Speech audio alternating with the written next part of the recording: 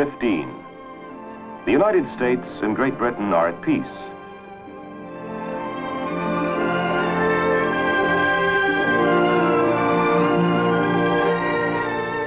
The seas, so recently the scene of frigate duels, blockading and privateering, are now great highways between rich markets.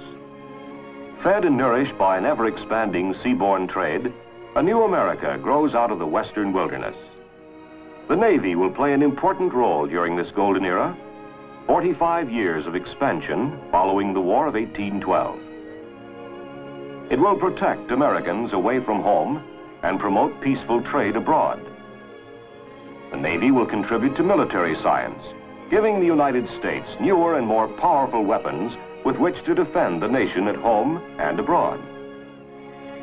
Its operations during the wars in Florida, Mexico, and California will help extend the American frontier along the Gulf and west to the Pacific Ocean. Naval diplomacy will further American interests abroad and open Japan to the world without resort to arms. In peace, as in war, America needed her Navy. Pirates, slave trade, revolution. These were but a few of the problems facing the United States Navy after the War of 1812. To deal with threats to the American flag, the Navy organized 6 naval squadrons. One for the Mediterranean Sea, another to cover the West Indies, a third to patrol the West African coast, a squadron for the South Atlantic, one for the Eastern Pacific, and a squadron to protect American interests in the Far East, or as it was then called, East India. First, a squadron for the Mediterranean. Algiers, strongest of the Barbary powers, had used the War of 1812 as an excuse to pillage American shipping. But on March 2nd, 1815, just a matter of days after the peace treaty with Britain was ratified, Congress declared war against Algiers. On June 17th, an American squadron under Commodore Stephen Decatur engaged the flagship of the Algerian Navy and battered it into submission. Peace negotiations opened 12 days later, ending the war. In the Caribbean, American shipping faced another serious threat: pirates. Between 1815 and 1823, mariners reported nearly 3,000 cases of piracy in the West Indies. To meet this threat, the Navy established the West India Squadron in 1822. The duty was tough and dangerous, but by 1829, the Navy's West India Squadron had made the Caribbean safe for American shipping. Another trouble spot was off the coast of Africa. Here in 1820, the Navy established a patrol to curb slavery. Although condemned, the slave trade was a profitable business. The Navy remained on the alert off the West African coast, taking slavers and freeing their African prisoners. In the decade after the War of 1812, Spain's colonial empire in America crumbled. While the American people watched the struggle of their neighbors to the south with sympathy, some European powers talked of supporting Spain. In his annual message to Congress on December 2nd, 1823, President James Monroe condemned European interference in Latin America. He declared, "The American continents, by the free and independent condition which they have assumed and maintain, are henceforth not to be considered as subjects for future colonization by any European powers." While Europe mulled over the Monroe Doctrine, 2 new American naval squadrons operated in troubled waters around Latin America. The Brazil squadron kept a weather eye peeled for developments that might have affected American trade and policy in the South Atlantic. Off the west coasts of South and North America, the Pacific Squadron protected American interests in the Pacific Ocean. In the Oregon Territory, the fur trade boomed. Another industry, whaling, brought scores of American ships to the Pacific and new responsibilities for the peacetime Navy.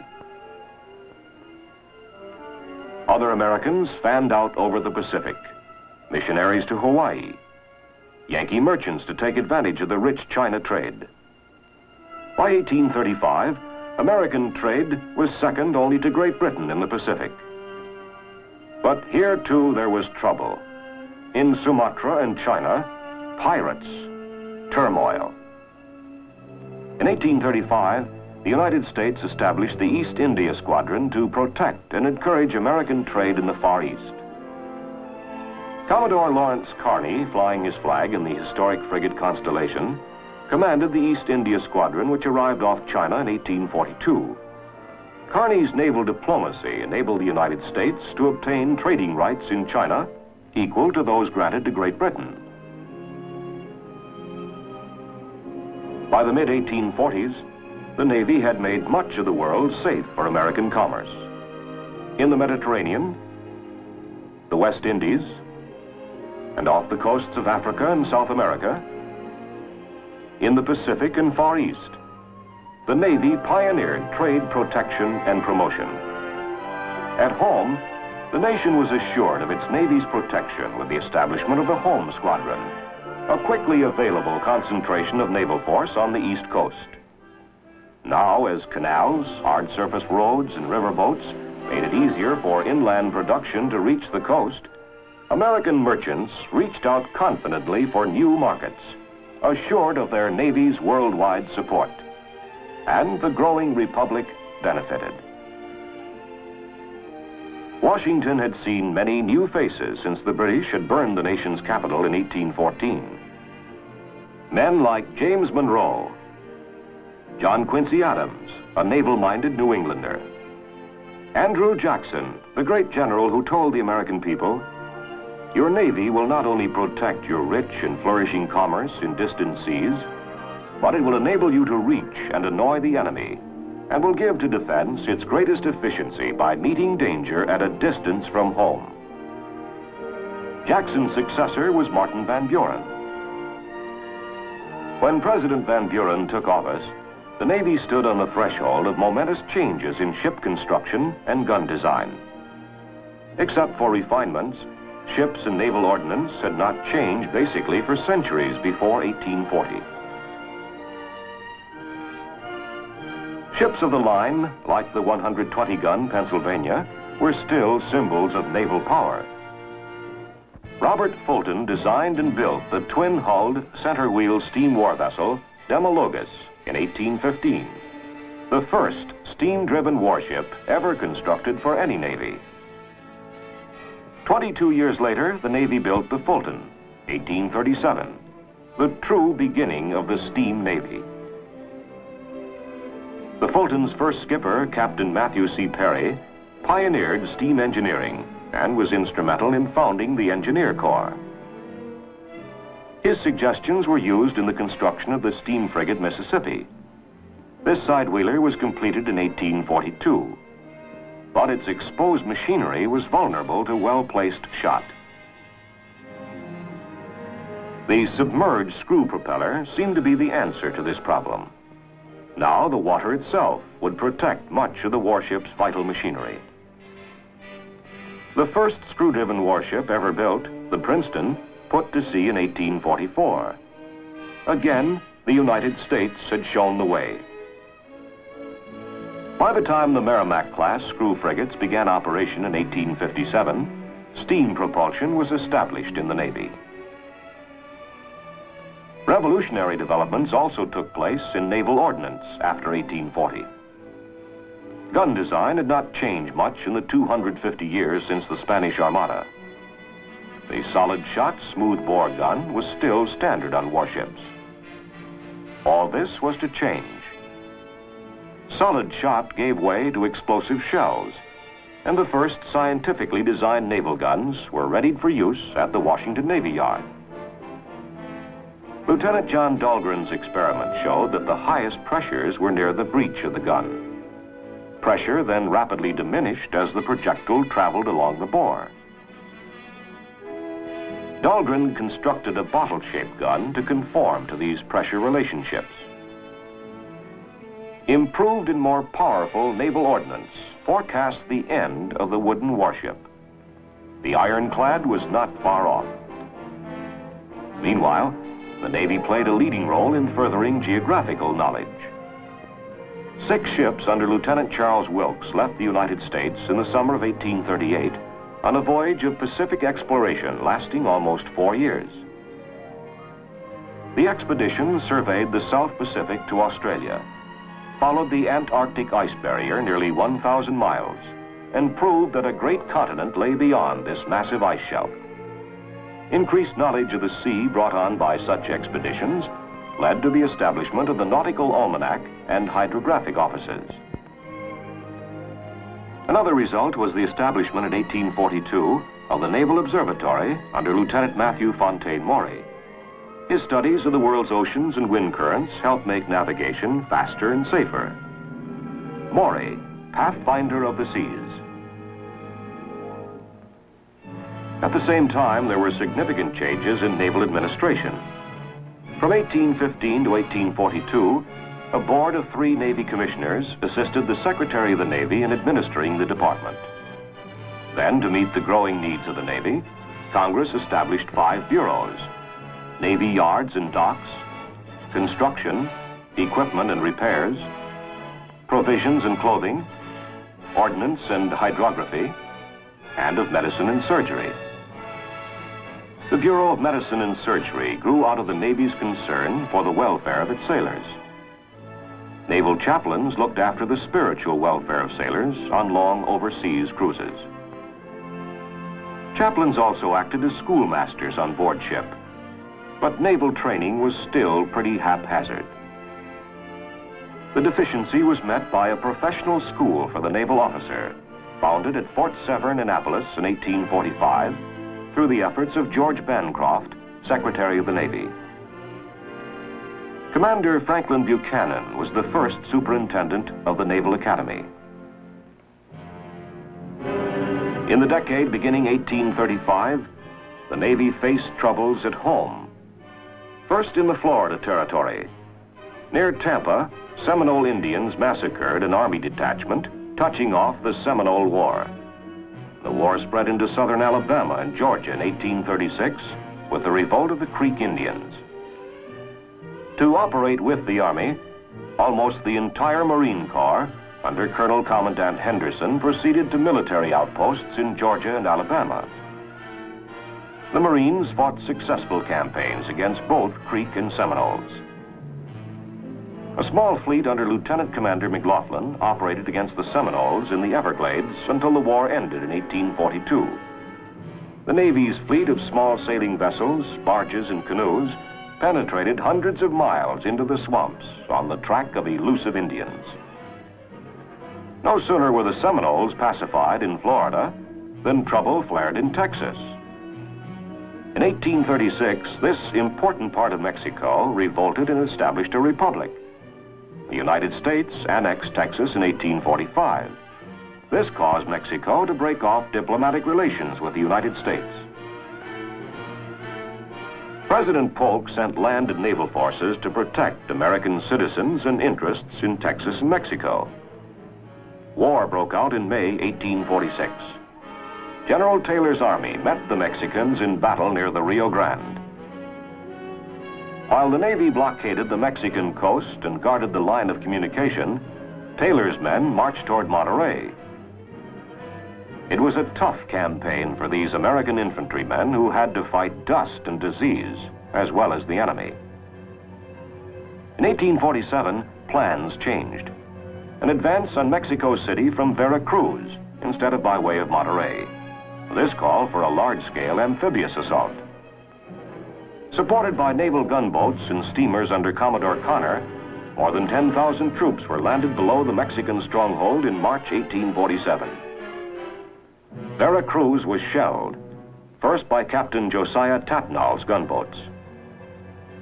Ashore, the Army needed more firepower. The Navy sent up 6 heavy naval guns to pound the city. Naval gunners stood up against withering enemy fire. Veracruz fell on March 25th, and the Army and Marines moved on Mexico City. Naval forces, now under Commodore Perry, neutralized strong points along the coast, while the Army pushed inland. The war was also fought in California, where the Navy played a decisive role. In July 1846, Commodore Sloat put 250 sailors and Marines ashore to occupy Monterey, Mexican capital of California. 2 days later, a naval force occupied San Francisco. Commodore Stockton, who relieved Sloat in command of the Pacific Squadron, then moved to take all of California with a spearhead of Marines, sailors from the fleet, and a battalion of California volunteers. On July 29th, his sailors and Marines captured San Diego. On August 4th, Santa Barbara. 2 days later, San Pedro fell to the Navy. On August 13th, Marines took Los Angeles, but were driven back by the Mexicans after a siege of a week. This and another setback at San Pascual on December 6th did not deter Stockton, who reorganized his forces to advance on Los Angeles from San Pedro. In January 1847, Stockton's force defeated the enemy at San Gabriel and La Mesa and reoccupied Los Angeles. Here, the Americans and Mexicans signed the Treaty of Cahuenga. The war was over in California. On the Gulf and Pacific coast of Mexico, the war continued until early 1848. In the Pacific, naval forces captured Guaymas, Mazatlan, and San Blas, and tightened the naval blockade of Mexico. Marines fought to the halls of Montezuma. Mexico capitulated, and the western border of the United States touched the Pacific. In Northern California, gold was discovered, and the race was on, most of the 49ers making the trip by sea. Across the waters that washed California shores was the Orient, Japan, a hermit Japan. The Navy helped open Japan to the world. First, Commodore Biddle in 1846. He got as far as Tokyo Bay. Commodore James Glynn in the sloop of war Preble arrived at Nagasaki 3 years later and obtained the release of a group of American castaways held there. In July 1853, Japanese fishermen on the shores of Tokyo Bay sighted Commodore Matthew C. Perry's black ships. Perry came prepared. He had force to use if necessary, the steam warships Mississippi and Susquehanna, supported by other ships. But Perry also came armed with knowledge. His experts had studied Japan and Japanese customs. Intelligent diplomacy was Perry's main weapon. He made it clear from the beginning he would deal only with the highest appointed Japanese officials. On July 14, 1853, Perry's honor guard of some 400 sailors and Marines marched to a pavilion on the beach at Kurihama. With great pomp and display, Perry presented a letter from President Fillmore requesting friendly relations with Japan. The Japanese were impressed. Perry then left, promising to return for an answer the following year. By the time Perry's squadron returned in February 1854, the Japanese had decided to negotiate with the American commander. While American and Japanese officials framed a treaty, Perry's men entertained the curious Japanese officials with a naval sideshow. Marines showed off their marksmanship. Sailors demonstrated the telegraph. And engineers set up a model railroad to give kimono-clad dignitaries their first train ride. America and Japan concluded a treaty. It opened 2 ports to American trade. It guaranteed protection to shipwrecked American seamen. Naval diplomacy had once again paid off. Japan was open to the world. At the midpoint of the 19th century, the Navy fanned out over the globe on many exploring and surveying expeditions. To the River Jordan and the Dead Sea in the Holy Land, where camels pulled small boats across the desert plains. To the Arctic, and into the jungles of Panama and West Africa. Naval ships surveyed the Atlantic for the first transoceanic cable, and on extensive voyages again explored the Pacific, this time from Australia to the Arctic Ocean. As the clouds of civil war gathered in 1860, Americans could look back with pride on what their Navy had accomplished during this golden era.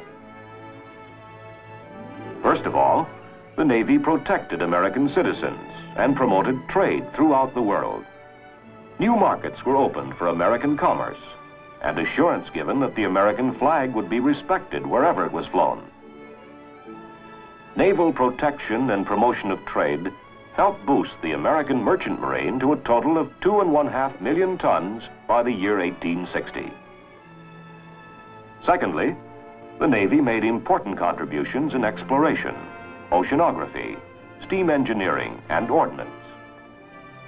A third accomplishment was the Navy's support of American military operations in Florida, Mexico, and California. These operations, particularly the Mexican War, added vast areas to the United States. In 1860, the nation reached from the Atlantic to the Pacific.